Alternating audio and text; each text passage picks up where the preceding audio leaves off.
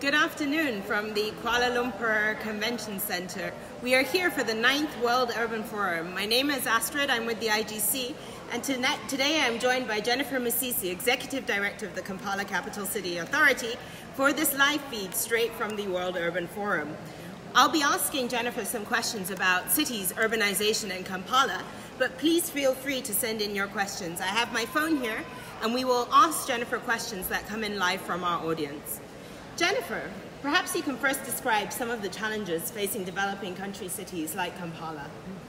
One of the biggest challenges, Astrid, is urbanization, rapid urbanization, growing faster than the rate that we can control in terms of planning and finances. Our cities grow by the day, and Kampala is one of the fastest urban growth areas in Africa. We have people coming in from all over, in addition to the people that are displaced by conflict in the region. We also have a lot of people coming in from the rural areas, which is a natural event in most of the urban centers. So financing the needs of these people, the social needs, the health needs, the infrastructure needs, the public transportation needs, is a very big challenge in the situation where most of us find ourselves, where we do not have adequate financing. And that is a challenge for Kampala as well. Jennifer, since you touched on financing, let me ask you about Kampala's success story in this area. Since KCCA came into being in 2011, you've managed to really increase your own source revenues. Could you tell our listeners a little bit about what you've done in that area?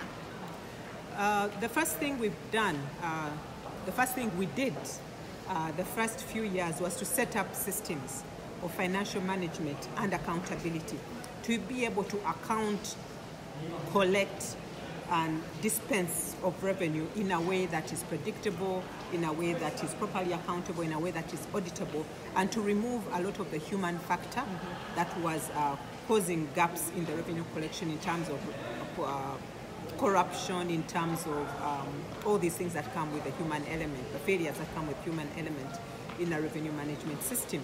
We're also then able to identify sources of revenue that we had not been collecting from before, and we're able to grow revenue in that regard, but also the ability to make it easier for the tax-paying public to pay into the city collection accounts.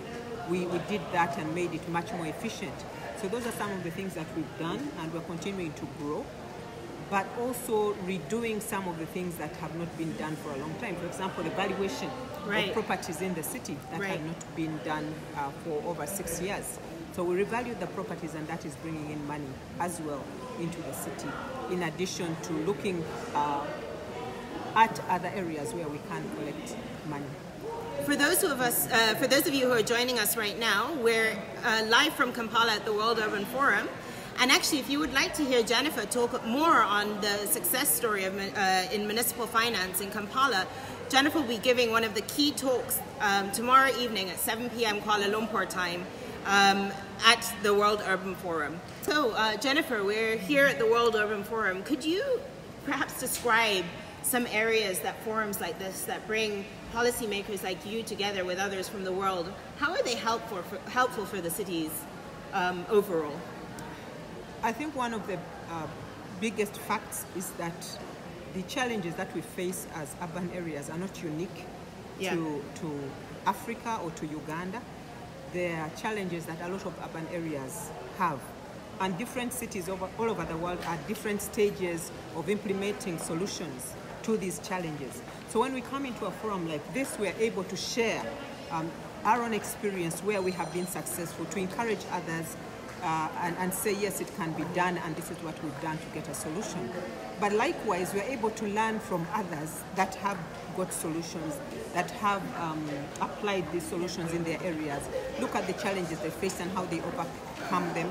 And these are areas that concern all of us, and it makes it easier for us to implement or promote these policies in a more acceptable way, because they have been tried, they have been tested.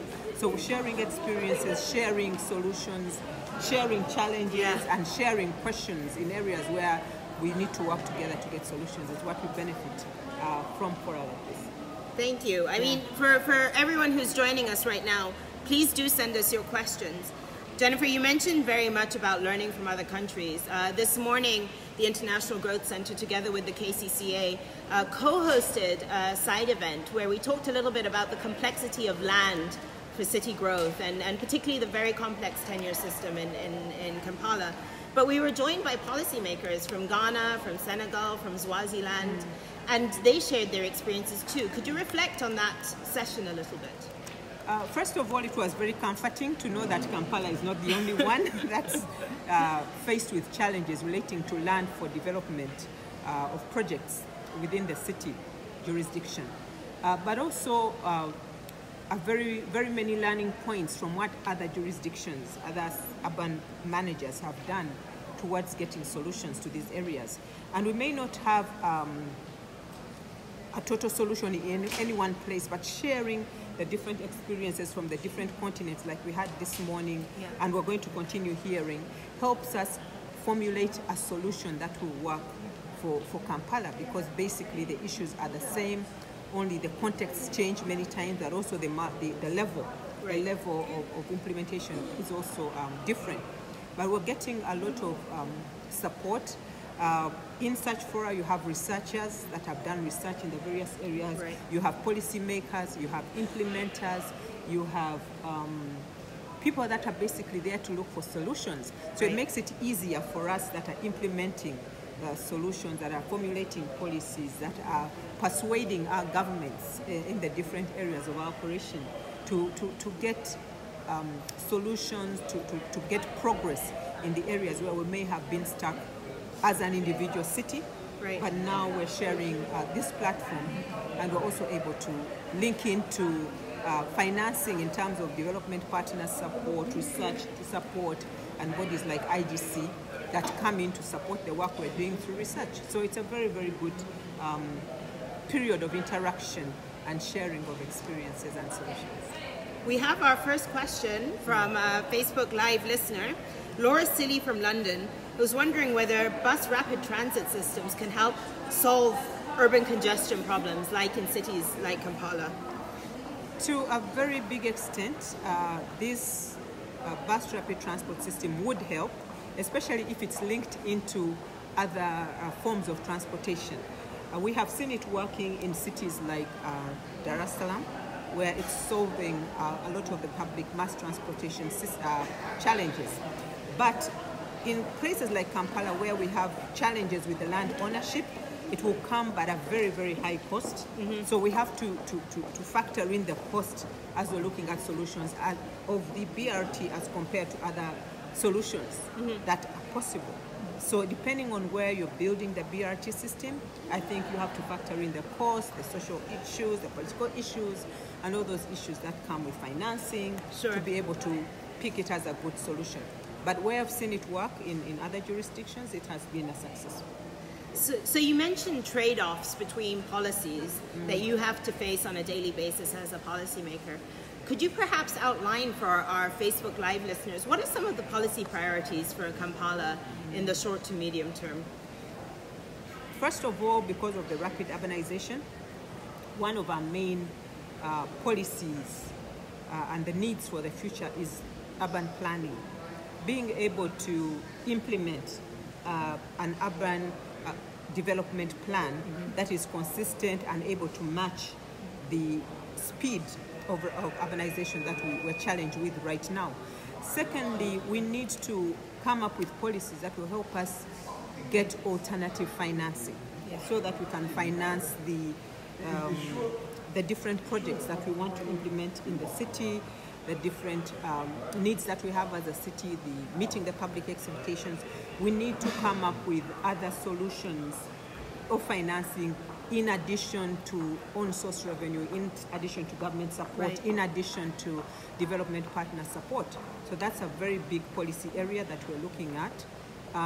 The other ones would have to do with policies to help us on land. The issues to do with land take, land acquisition, the administration of land in Kampala. in terms of implementing government projects, because this is a very, very complex, very expensive area as we implement government projects. As I said earlier, because of the different land holdings that we have in the city, it's extremely expensive, and many times the projects are hampered or very, very expensive, more expensive than they would be in an area, say, where the government owned all the land. So we're looking at these as some of the key policies that we want to have put in place in their different forms to help us do more as an urban authority going forward. Jennifer, we have another question coming in from Musana Karts in Kampala.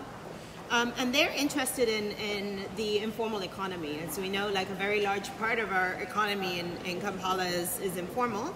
And so they fall out of sort of the revenue collection net for some. And so they were asking, what solutions do you have to sort of revenue collection for informal workers in the city? One of the things that we have to do initially is put these informal workers in organized settings.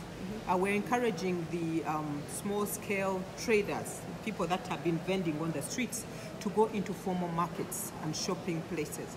We would then be able to provide the social services that they need, the sanitation services they need, but also be able to collect some small revenues from them, instead of right now where they're mobile and they're everywhere, they don't have the social services, but they also do not contribute to the city development in terms of revenue. We have started really easy to use systems in the markets where the market vendors pay a small fee to the city, and this fee is put back into services to the markets. So that is something that we're working on. We're working with government to have additional workspaces so that we can have people in formal workplaces where they can be tracked, where they can be serviced, where they can be monitored, and where they can make a known contribution to the city. So we're coming to the end of our Facebook Live interview here live from the Kuala Lumpur Convention Centre with Jennifer Musisi, Executive Director of KCCA. I would like to end with one question. You've mentioned the strong need for evidence for policy making. Can you please just elaborate a little bit for us how this is important to the KCCA and how you can use research to help you as a policy maker?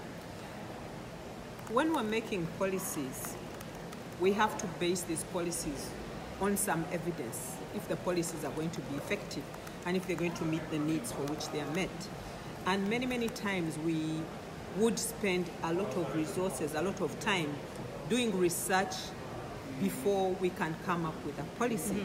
So working with researchers through IGCs and other bodies, we are able to get research done in specific areas where we operate and need to make policies, so that we have empirical data, proven data that we can use to make policies, to be able to meet the challenges, but also to be able to market, to be able to explain, to be able to sell these policies with evidence that is proven, evidence that can be relied upon to make the decisions, and therefore be able to project what the output of these policies will be.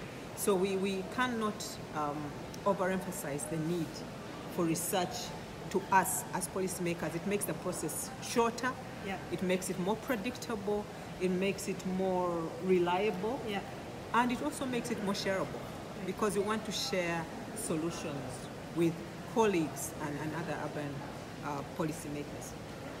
Thank you so much, Jennifer. I'm glad to be here on this positive note about the need for evidence for policy making to support urbanization in developing countries.